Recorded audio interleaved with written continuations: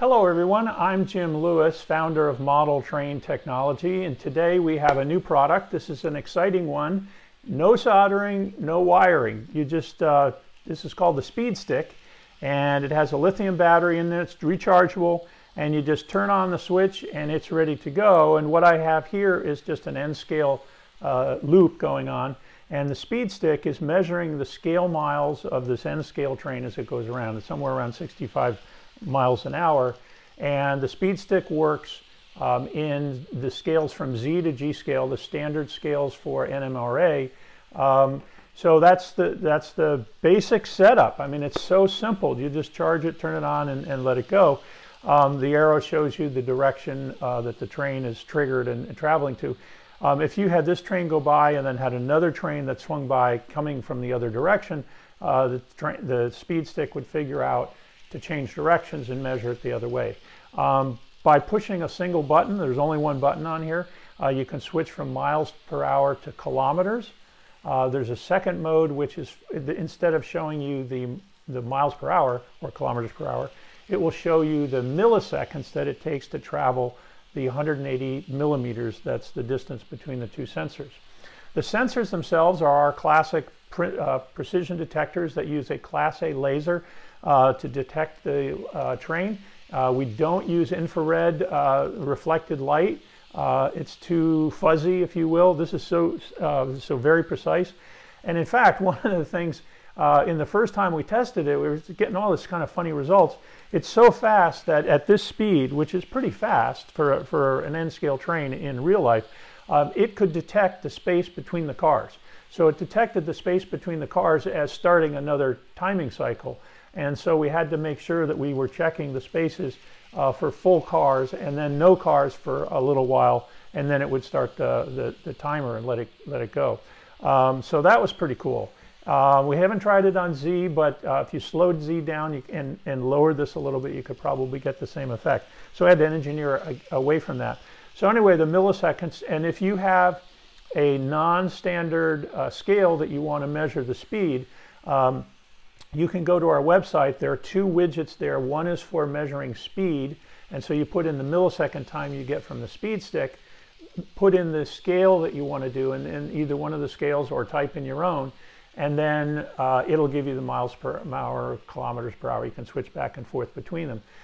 The last mode is called loop mode, and what loop mode is a simple, just a timer from the beginning of the Speed Stick, measures all the way around your layout coming back to the Speed Stick. It'll just measure that in minutes, seconds, and hundredths of a second. And so you can use that if you know the speed and you don't change the engine speed. So you calculate, you capture the speed here, 65.3 miles an hour, write that down, then put it into loop mode, measure the time it takes there, and you can go to the second widget, put those two numbers in it, and it will tell you the scale miles exactly of your layout. So however you want to loop it around. So that's pretty cool. Like I said, there's all of the scales that we are typical N scale, I'm sorry, Z scale to G scale, using the standard NMRA scales for those. So 220 for Z scale, 160 for N scale, and so forth. And that's it. The instructions are super simple. Like I said, it comes with a lithium battery. We provide you the charging cable and the little charging block that you plug into your AC. I'll show you those in the close-up in just a minute. I know it's kind of hard to read from the distance that we have the camera to capture all this. So let's zoom in and take a look at the Speed Stick.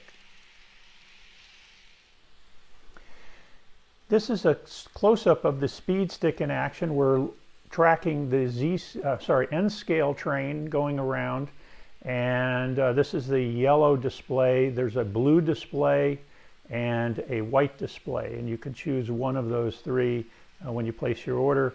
When the distance between these two is 188 millimeters, when the train hits the first sensor, it starts the clock and goes to the second one. So right now we're just, the default is miles per hour, and it just in N scale. So by pushing this button, as I showed you in the chart earlier, we can change it to kilometers per hour. So I'm just going to press it once, and it switches to kilometers per hour, and now the train will go, and of course that number will be faster than miles per hour, and sure enough it is, 104 kilometers per hour is the train traveling.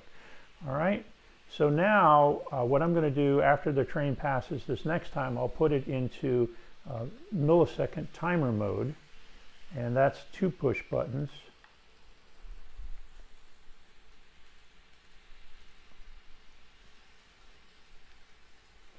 And I'm keeping the train fast so the loop doesn't take that long, and there you go. And now that was 951 milliseconds, and you can put that into our widget calculator. And this is a good test. One of the things that we noticed on this loop, there's only one feeder on one side of the track. Track's a little dirty, and you will get variations on miles per hour. Millisecond times is a little, also very slightly. When we put a speed stick in different places in the loop, the train would speed up and slow down as it goes around. And that's just based on the mechanics of a very small motor. This is running DC, and the track has different levels of friction and dirt on it as it goes around. So that's going to be pretty typical. So the idea is to keep it in one place and have a fairly straight away so the train gets up to speed after the curve, whatever curve you might have, and is at a steady speed when it hits the speed stick. That's the best way to do it. And as you can see, we're pretty close. That's good. All right, so now I'm going to put it into loop mode, which is 3 push buttons. And it'll tell us that we're in loop mode. And so what now it's going to do is going to clock the time. So it started the clock, and after the train passes, you'll see that the train clock is indeed moving, and it will come around here and tell you, it'll stop the clock, and it'll show us that it took 13 and 92 100ths of a second. And then the clock jumps to 5 seconds because when the clock was in this position, it both stops the first timer and starts a second timer. And so now you can see we've got a different time. It's 15:02. And like I said, that time will vary. If you're trying to do the calculation using the widget, you might want to average these times out. But after a while, the train will settle down to a pretty consistent speed.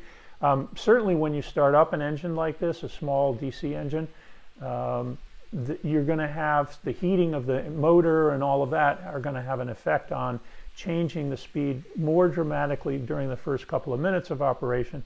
Once the train's been sort of reaches its operating temperature, it'll stay more constant. Okay, so I'm going to change it back to miles per hour.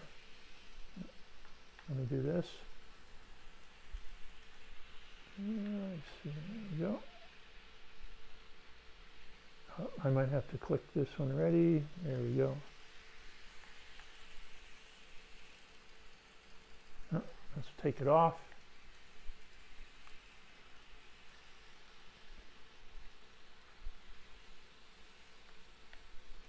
And let's put it on there. Oh, there we go. Oh.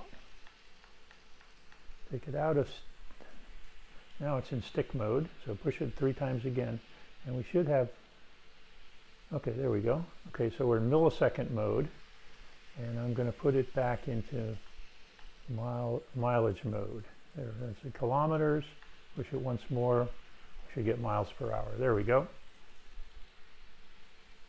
Oh, I triggered it. Let's do that. Yeah, if you accidentally trigger it. So to be kind of crazy, if you push here and go here, you'll get a really fast speed. You can play, crazy stuff with this. But anyway, now it's set up, and we're back to miles per hour in N gauge. Okay. So for HO scale, what we would do is just move this 1, 2, 3, 4, 5, 6, according to the chart. And now it's an HO scale.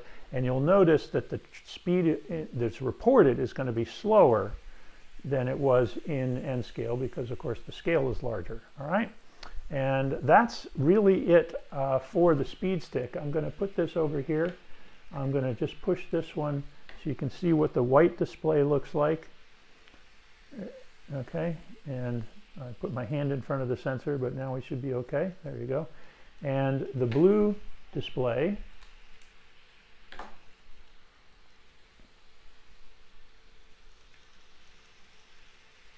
you may not be close enough to it.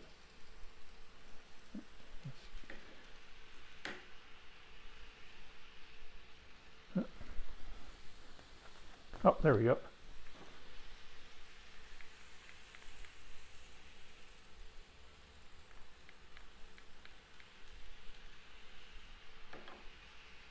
And 1, 2. There we go.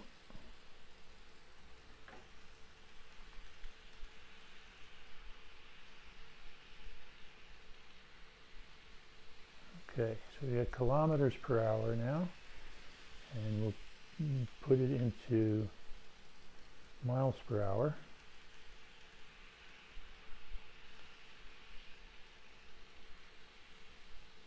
There we go. Oh, move those out of the way. That's what was happening. This, silly. So this precision sensor was seeing the other sensors because they were within 5 inches. So now I think we've got it going. Yeah.